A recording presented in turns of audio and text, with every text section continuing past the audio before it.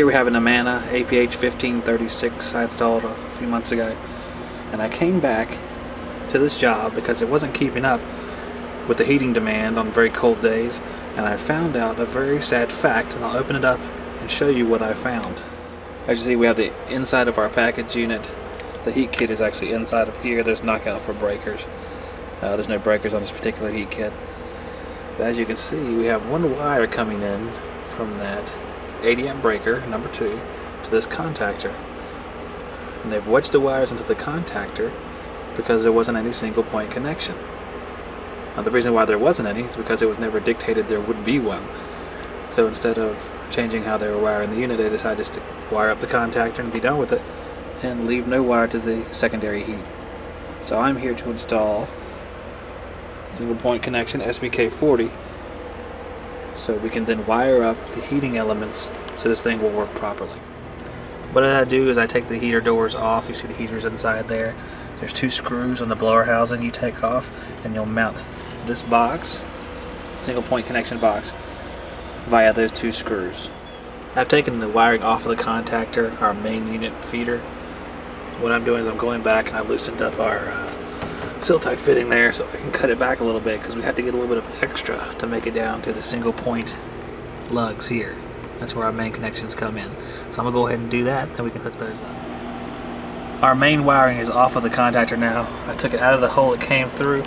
I shortened this length of conduit by about 12 inches so I had enough wire. Passed it through behind the control board and back around down here. And right now I'm tightening them to the lugs with a T-handled drive right here. And you can see them coming into the top there. I'm going to put both of those on and we'll go ahead and route the other wires where they need to go. The next step we take is there is a breaker inside of the single point connection kit. This one's a 40, that's why it's called an SBK40.